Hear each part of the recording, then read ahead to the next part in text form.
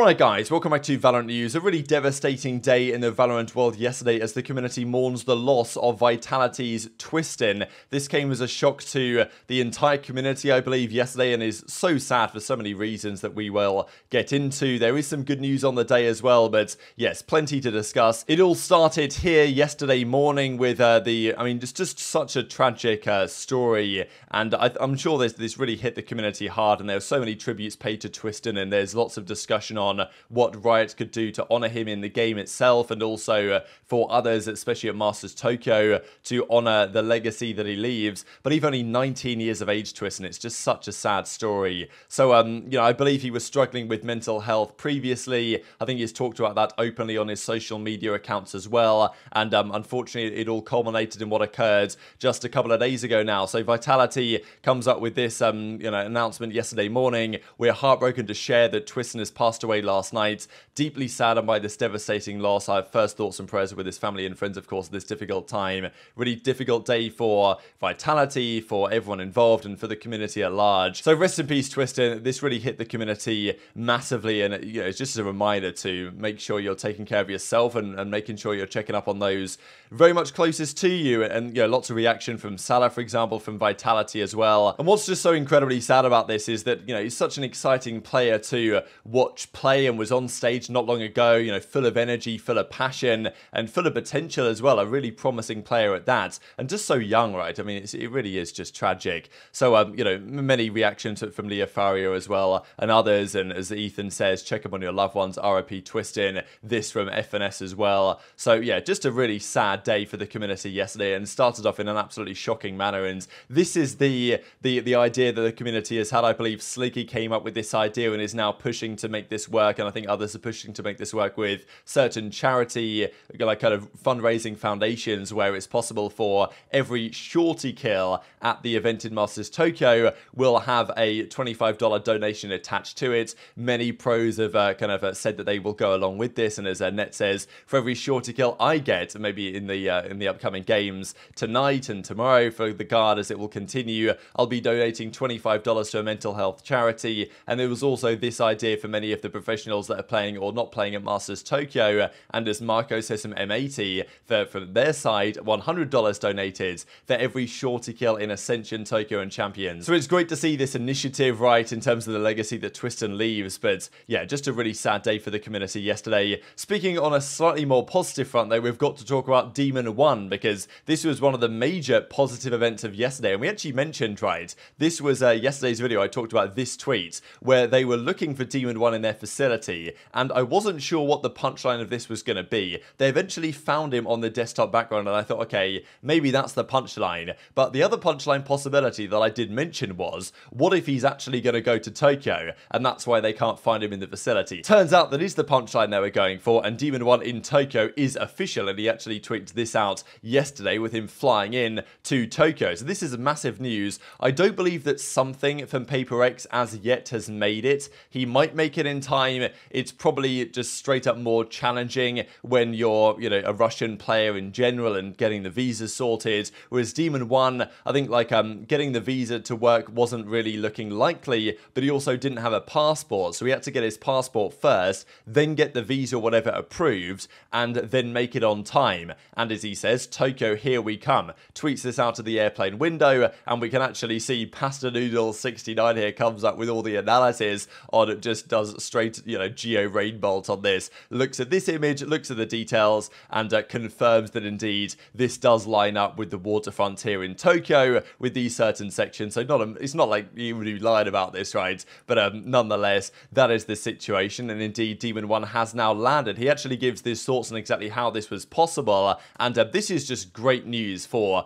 Demon1 himself, but also for the team. We know they're going to be at Champions in a couple of months' time anyway, so that was going to be the only chance for Demon1 to play in a proper competitive tournament environment with this team. We know that he improved the roster massively when he joined for BCJ. It was controversial at the time to drop BCJ, but I think many realised that Demon1 was going to be a talented player for this roster. Turns out that's the case, and has obviously massively turned around their success as a result. So great news for Evil Geniuses to see them at their full potential. He's there just about in time to start the tournament in a couple of days, and this is what he has to say on the matter. Straight up live, I installed OBS. Nice.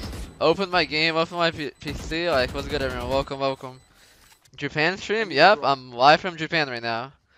I'm playing from the hotel. Yes, I will be playing in Masters, guys. I will be playing in Masters. How did I get my passport? So, I was in Seattle less than 20 hours ago.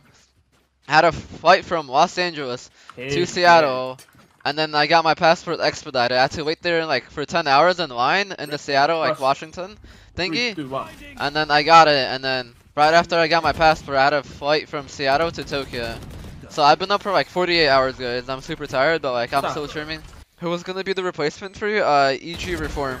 You can play Masters Tokyo? Yes, I have my passport, so yes, I can play. Last appointment for yeah. What was the last appointment for a passport? God, no, dude, on the plane, I was just like thinking like Japan is gonna be so crazy. I just sat there and like listened to music for like the 11 hours I was there. See flashing. If you're in Japan, no, I can play. I will be playing in Masters, yes. I'll be playing with Evil Geniuses against FUT. Demon1 was, I believe, before the season even began, playing for Disguise Toast Team, was he not? I'm pretty sure he was trialing for DSG, and then they played EG in a scrim, and then EG kind of stole him away. I'm pretty sure that was the story from a few months ago, so pretty entertaining stuff. But let's dive into what's going on in the Tier 2 North American Challenger side. I actually decided to wear the jersey that G2 kindly sent me. Here you go, it's the G2 jersey. They kindly sent me a month or so ago for their final appearance in the VCT this season, unfortunately for them. But yeah, so they played the Guard last night, and as Zelsis gives the update here, 10-3 first map, Guard ahead, just lost the attacking piston, and quite shortly after this, it was done and dusted, right? We got this tweet as well from ShahZaM, throw, GG's to the Guards, and then this reply I thought was pretty funny, and obviously ShahZaM's response to it as well. But still, G2, I mean, one of those, I think there was that Bind map that was just ridiculous to watch. Like, both teams weren't playing optimal Valorant by any means, but there were plenty of rounds from G2 that they could have won, didn't win, threw away, and well, that's their season done. So it's kind of remarkable how quickly G2's season went down the pan. They looked pretty competitive season 1, or split 1 of the Challenger side.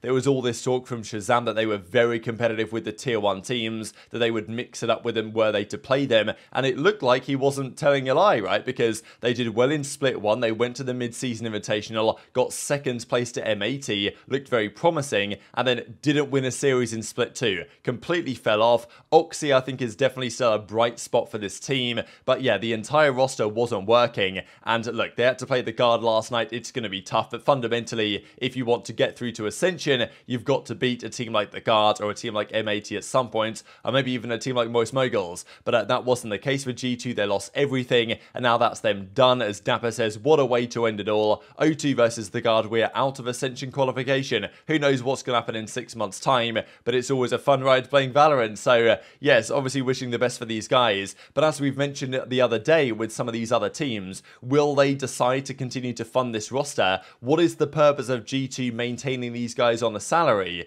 Like, you know, does it, I mean, there's nothing to play for the next 6 months, so I do wonder if these teams will get dropped and then re-signed at some point. Big question for these organizations and players to answer, but yeah, G2 were looking quite promising. I don't think they were ever really the favorites, but there was a time where they looked like they could well be the second or third favorite team to make it through the playoffs, get to the Ascension qualification and give it a go, but they've actually fallen quite significantly short in the end, as did FaZe on the other side of the bracket. They lost to Oxygen. This was, again, pretty comfortable. I wasn't massively, again, like a few months ago, if you'd have told me that FaZe are losing to Oxygen, and I said, what are you talking about? But lately, it's been a pretty much an expected result. And this as well was like, there's no way you can lose this if you're FaZe. I mean, some great shots, but still, like, some of the traits and FaZe simply weren't there. So anyway, the results went as follows. 2-0 for the Guard over G2. It was pretty ugly, actually. 13-8 Ascent and then 13-8 on Binds. Plenty of chances here for G2. They tied the first half, but in the end, it just wasn't going to work for them. And then Oxygen take down FaZe 2-0 as well. This was a split and a Haven. This time's a 13-9, 13-8 on Haven to close out the series.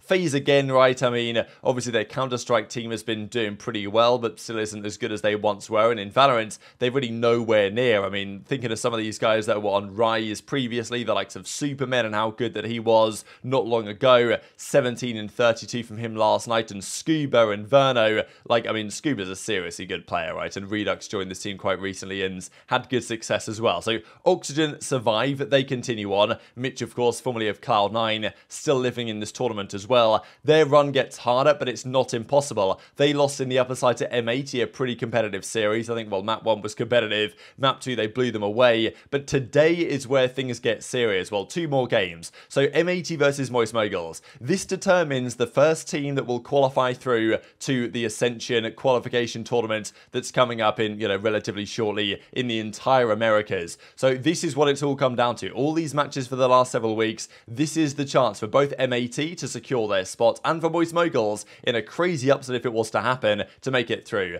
My feeling is M80 will edge this series 2-1, but honestly, who knows? I feel like they've got a little bit more experience and maybe clutch factor when it matters, but yeah, I'm really looking forward to this one. And then after that, we've got the Guard versus Oxygen. This is to confirm the team in the losers finals, and still, these 2 teams will have to win 2 more series. They'll have to win this one, and either of these teams will come in with a lot of confidence against the loser of this other finals match. So only 2 of these 4 can make it. My money is going to be on M80 and Moist Moguls, right, to make it regardless of the circumstances in the upper finals, but you never want to lose this match and have to find yourself in a position of needing to win the lower finals when that is just so difficult to accomplish. So very much intrigued to hear your thoughts in the comments below. Hit the like button if you enjoyed, subscribe if you're new, take care, and I'll see you next time.